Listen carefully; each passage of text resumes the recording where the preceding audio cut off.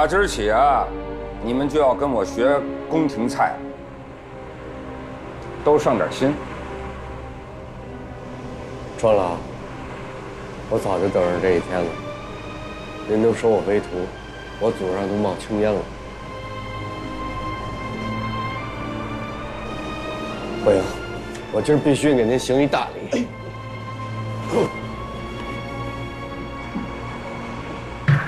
老爷子，您坐。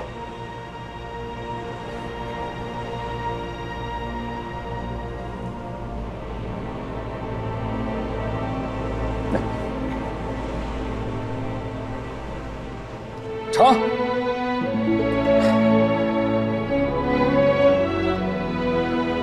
师傅。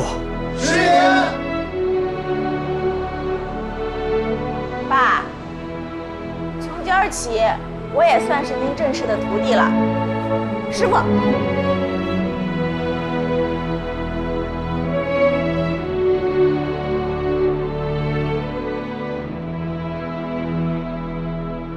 什么？爸，您真要收凤和杨师傅做徒弟啊？没错。你就要把你这一身手艺传给儿媳妇，这就要把你们老庄家的祖训给忘了。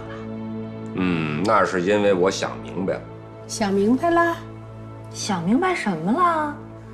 这事儿我能想明白，还真是文军那小子闹的。文军闹的。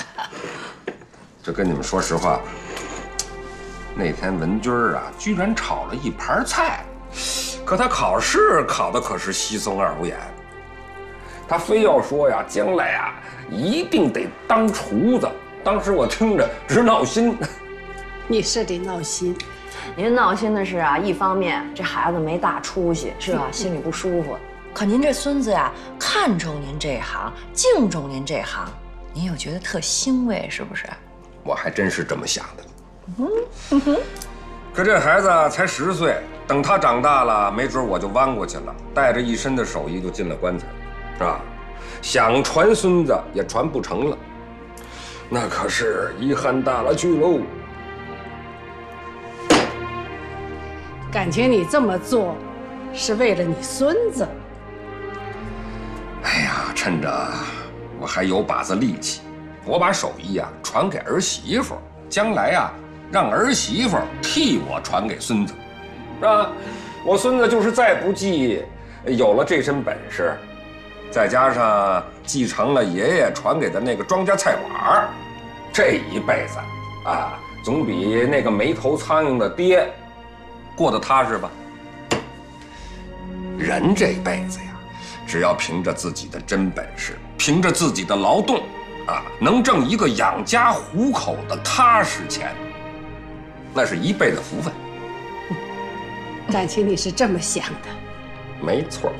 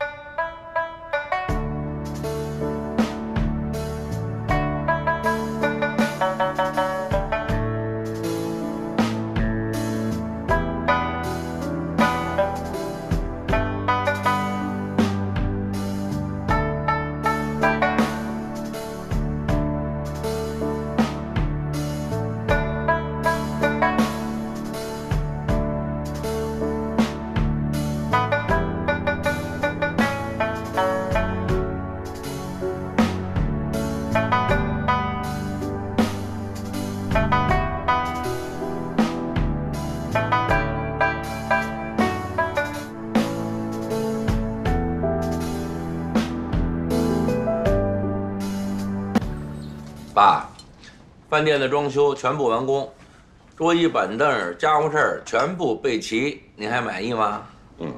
凑合吧。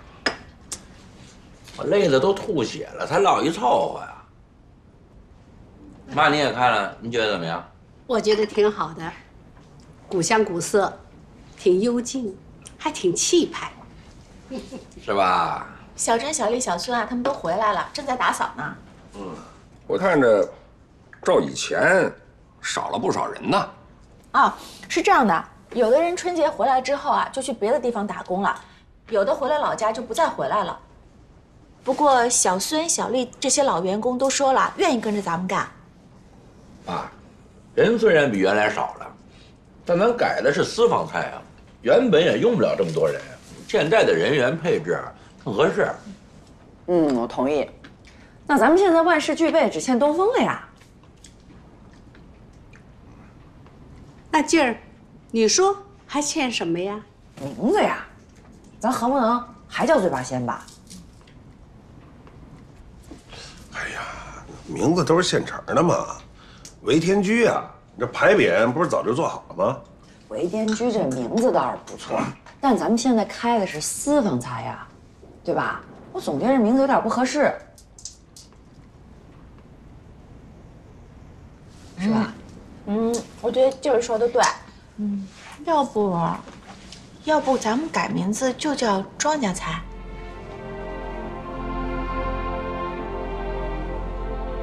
这名好啊，简单明了。一听就是爸开的饭馆啊。就那么着啊，就那么定了。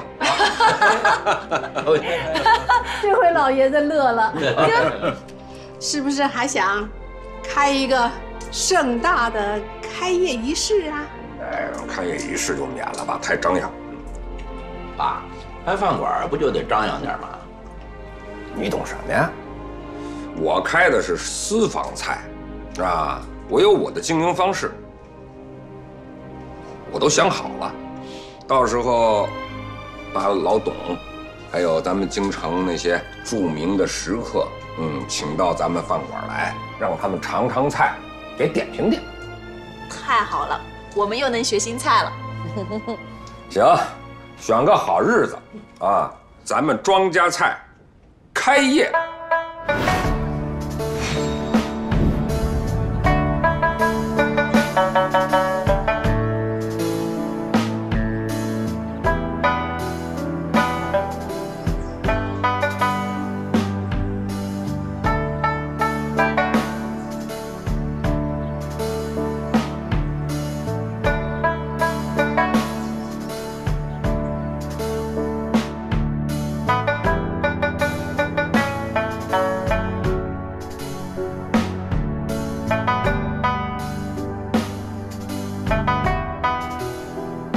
今天请大家都来尝尝庄稼菜。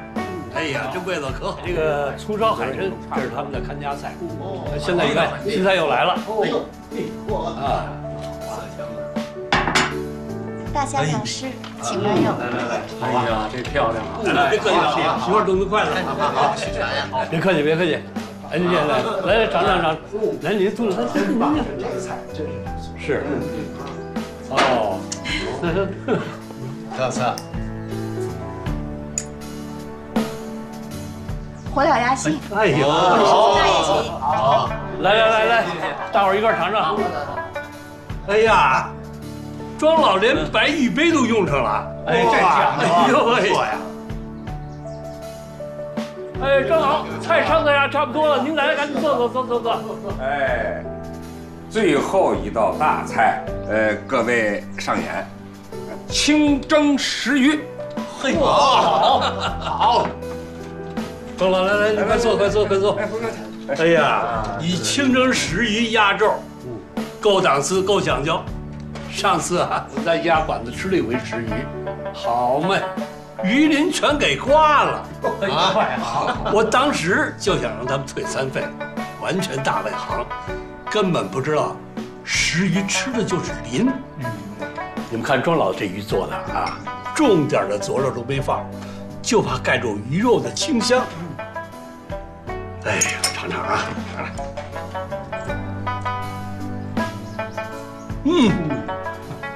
鱼鳞入口即化，慢火蒸的，够不？来，大伙儿尝尝，来，吃。